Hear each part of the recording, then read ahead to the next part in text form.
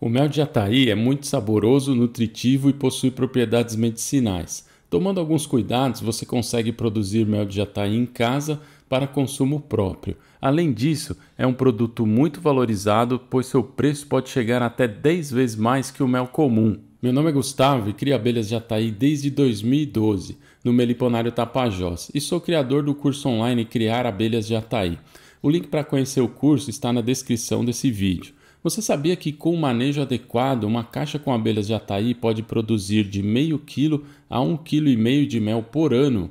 Embora pareça simples, existe um contexto complexo que pode influenciar na produção de mel e na saúde da colmeia, e é um pouco disso que a gente vai discutir nesse vídeo. A abelha Jataí é adaptada à vida urbana, sem ferrão e não oferece risco algum para ser criada, podendo ser manejada tranquilamente em casas na cidade. Portanto, você pode ter uma caixa em praticamente qualquer local, produzir mel e ainda contribuir para conservar a biodiversidade. Para uma boa produção de mel, em primeiro lugar, precisamos posicionar a colmeia num local adequado, protegido do sol, da chuva, ventos fortes, em suportes individuais, fixos, em paredes ou postes. Também entender que as jataís, ao saírem do ninho, alcançam um raio de 500 metros do entorno do local em que são criadas. Depois, é preciso usar uma caixa que facilite o manejo, pois em geral usa-se um tipo de caixa de quem forneceu a colmeia, ou quando se obtém um enxame extraído de um ninho isca pela primeira vez, se transfere para o modelo de caixa que é escolhido por meio de alguma indicação ou compra na internet usando o preço como critério. Mas se você quer produzir mel, é preciso lidar com uma caixa que facilite a produção e a colheita. As caixas são organizadas de acordo com a acomodação das partes do ninho. Existem modelos verticais, horizontais e híbridos, além das diversas variações do modelo de caixa ímpar, que é um dos mais conhecidos. No meu curso online, eu explico os modelos em detalhes e as medidas. O link está na descrição do vídeo.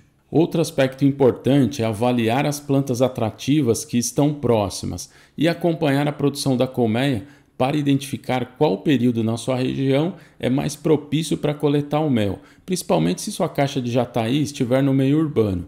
É preciso verificar qual a época da florada no entorno do local em que se cria as abelhas e organizar esse conhecimento.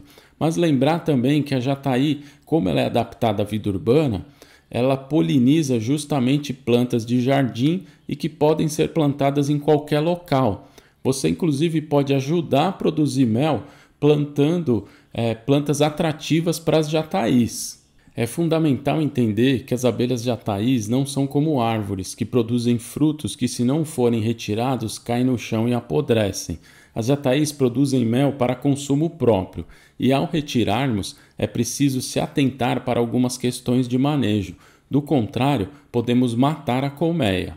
Portanto, eu não aconselho que você retire mel se não estudar antes o manejo da colmeia, principalmente os processos de revisão do enxame e de alimentação artificial, pois se retirar mel e ocorrer algum imprevisto climático, ou acidente ou até ataque de algum inimigo, nessa situação em que a colmeia fica vulnerável, você precisa saber o que fazer. Depois de entender de modo mais aprofundado os conceitos expostos e ter segurança em como mexer na colmeia, chegou o momento de colher o mel excedente.